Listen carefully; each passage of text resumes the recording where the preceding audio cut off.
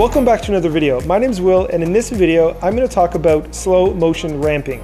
It adds an extra level of professionalism instead of just straight cutting to slow motion. So let's jump into Premiere Pro and I'll show you how to do it.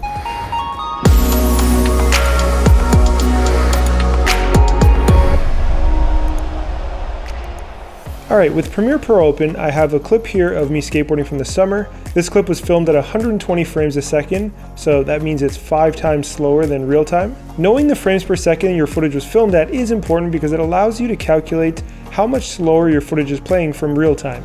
And now that we know the frame rate the footage was shot at and the playback speed, let's then talk about ramping your footage. In our sequence, if you look at the top left-hand corner of our footage, you'll see that there's a little symbol that says FX on it. So if you right-click that, and then right now it's currently set to opacity by default. Let's go ahead and change that to time remapping and then click on speed. And then now we have our line here that represents the time remapping for this clip. Right now we haven't done anything, so the clip will play back in the same speed. Let's zoom in a bit.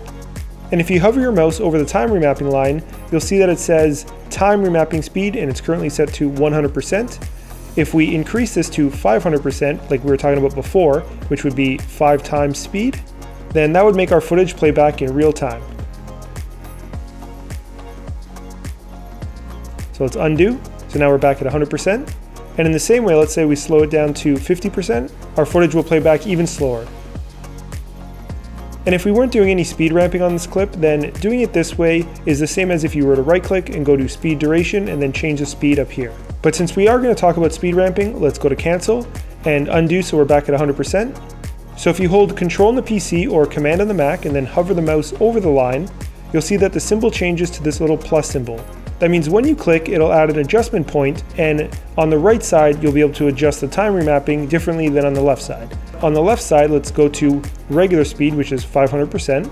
Hover your mouse once again over the adjustment point, and then click and drag. And then now we have footage at the beginning that's 500% speed, and then there's a straight line that goes all the way down to our 100% speed. You need to see this little tiny blue symbol in the middle, and if you're not seeing it, it's because you haven't selected one of the left or right sides of your adjustment point. So if you grab the top or bottom and then click and drag to the left or right, you'll see that it starts to ramp the footage. So now we have a smooth ramp that goes all the way from 500% to 100%. So let's play that back.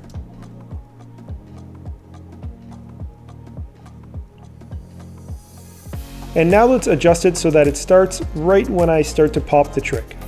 So let's speed up the transition just a little bit.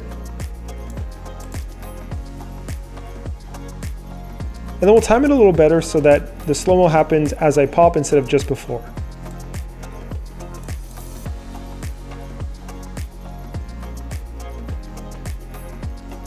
Okay, that's looking great. Now let's say we just wanted to have it slow motion just for a sec during the flip. And then right when it lands, that's when it goes back up to 100% speed. You hold Command on the Mac or Control on the PC, click, and then split the clip. And then on the right side, increase it to 500%. Then click one of the points to smooth it off a little bit. All right, let's view that.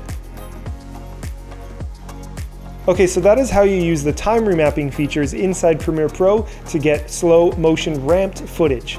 If you liked the video, give it a thumbs up and leave a comment down below. Subscribe and hit the bell to be notified when we upload, and we'll see you next time.